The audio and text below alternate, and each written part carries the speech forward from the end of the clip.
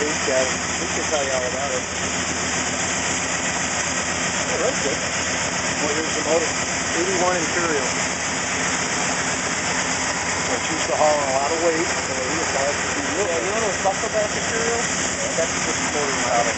Yeah, 81. But everything was still there. Like 81 had an external fuel pump. We just took the blanking plate off, the 2 screws off, and the thing was still, we said, you know, maybe they still kept the front end of the can for the fuel pump. They did. So everything was the same. So we just made a fuel line for the mechanical fuel pump. And really, you know, this is we got together, you know, a nice manifold though. We've got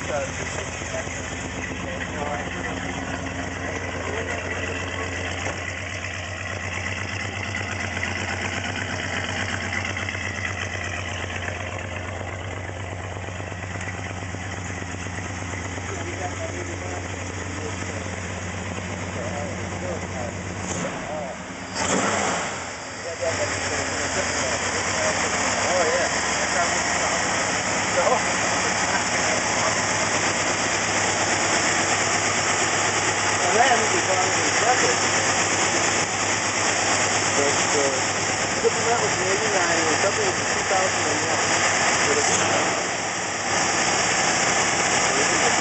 Oh, really? Yeah. 2 years, no trouble. No, that happened.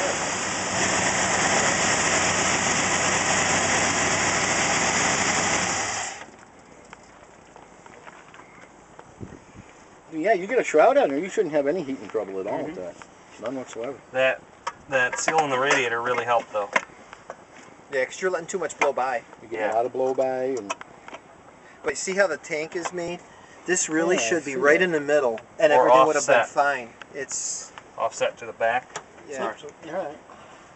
It's just not quite right. Do you know what that was out of? No, it's brand new. Rock Auto. So it was probably just made wrong.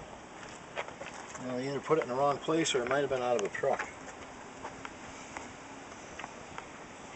Oh, I know what you mean. Because the pickup trucks, this wasn't as high. Yeah. Maybe it's a generic replacement. Yeah, because we just said generic 22-inch radiator light. Right, 318. Yeah. Which were most of the trucks. You can get those fingerprints off that. Yeah, I'd like to. Well, tell the YouTubers a little bit about the car.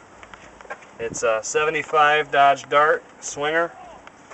It's got a 318 bored 30 thousandths over to a 323. It's got 9.4 to 1 compression, swirl port heads, Miley rings. It's got a Summit 4-barrel based off of Holley.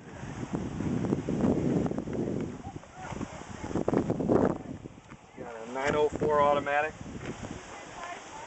Just a 7 1/4 rear end.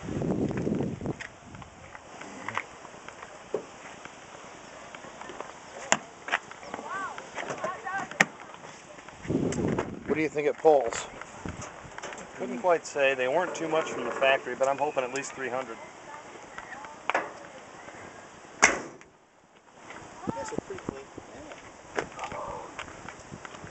Gotta get painted sometime. That'll be honest. This is a Chevy Hugger orange. Most of that Dodge orange they have. What was the orange color called? Go Mango. Go Mango, that's right. They had that, and they had, when it was Plymouth, they called it something different. I think it was Vitamin C orange. They had Hemi orange that was like this, and Vitamin C orange, which was brighter with some white in it, which is what this car is supposed to be. And these floor mats were custom made for my car. They fitted it, and they gave me the set free because they used my car for the template. Yeah, what's the guy going? Legendary Auto Interiors out of Newark. Yeah. Guy came, measured the car. Really? Dart Swinger floor mats. He said, "We don't have one of this here. Can we measure your car? I'll give you a free set of floor mats." Absolutely. Yeah, absolutely. Here you go. I'll open all the doors for you. Yeah, really. Yeah, front and rear mats. Nice. Custom. You gonna do the body yourself, or you gonna find it out? I'm gonna get help. I got a friend who does body work. He really wants to do it. Yeah, you said that because you're good at it.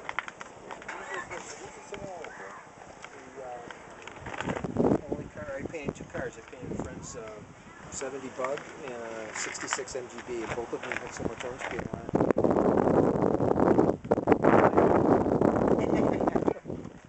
Matter of fact, we rolled the Volkswagen out of the. We painted it in his garage. Pictures? Yep. We rolled it out of the